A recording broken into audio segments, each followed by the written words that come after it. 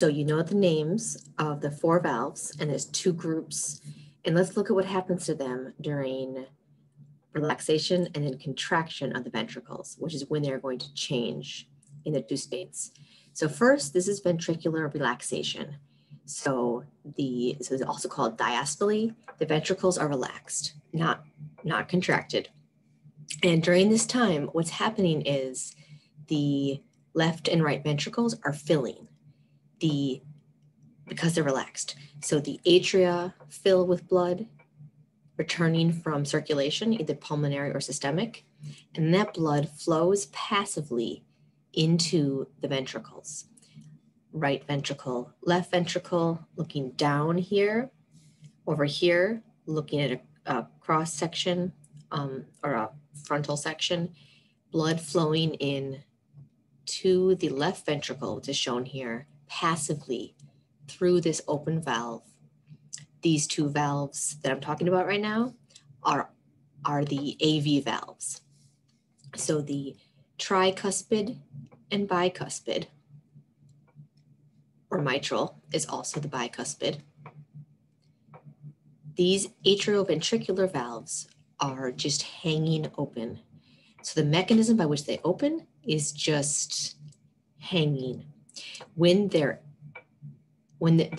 relaxation, they just hang open. So blood flows passively through the valve that's in this septum. So that's how these atrioventricular valves open.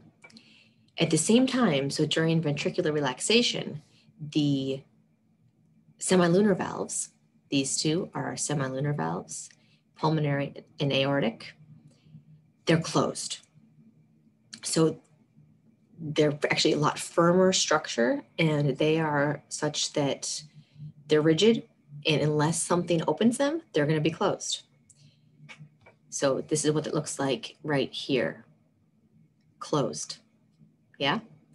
So now what we're going to do is have contraction. The ventricles are going to contract. That's all the muscle around here, including the papillary muscles.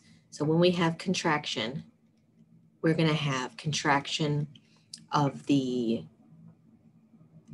ventricular muscle, the myocardium of the ventricle, as well as the papillary muscle that's kind of embedded in there. So what's going to happen when we have contraction? Can you kind of imagine predictions of what might happen if this gets full of blood and then you have contraction? 2 things are going to happen.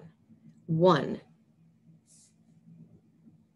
those AV valves will be pushed shut. They're going to be held in place by these strings here, holding them kind of like a parachute, keeping them from flowing back the other way because they're so floppy. The papillary muscles are going to help contract and hold those chordae tendineae tight. So I'll show you this picture in just a moment. 2, the semilunar valves are forced open because that contraction increases pressure in here and forces blood out through those semilunar valves. So this is what that looks like down here. We've got the AV valves that are now closed.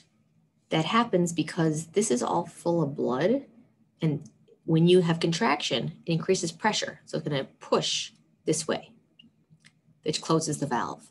These are going to stay in place though because of these cords and these muscles holding those cords tight. The other thing that happens is the semilunar valves are forced open because of that increase in pressure pushes them open. So I've got a diagram of each of these separately to walk through here. Here's the AV valves, passively open, blood flowing through them. When they close, when there's contraction, all the blood is in the ventricle now, and contraction is going to push back and cause these to close, but they're held on in place by these chordae tendineae right here.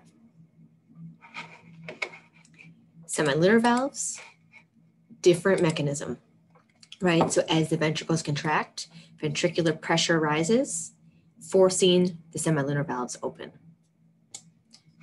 Okay, so that's opening. When the blood flows out, pressure drops inside the ventricles, and the blood's out here now, pushes them back closed again. The pressure's now up here instead of down here. We'll look at these again, the valves opening and closing with the cardiac cycle when we look at pressure and volume changes during a heartbeat. Now, learning check. Which one of these corresponds to which type of valves? So a little video there. This is a ketchup bottle, and I'm squeezing the ketchup bottle and forcing this little,